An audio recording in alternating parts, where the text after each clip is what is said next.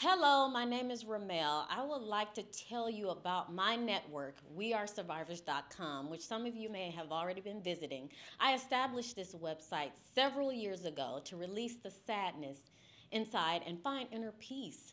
The reason being is I am a victor over domestic violence. 10 years ago, I was involved in an emotionally draining marriage that resulted in divorce.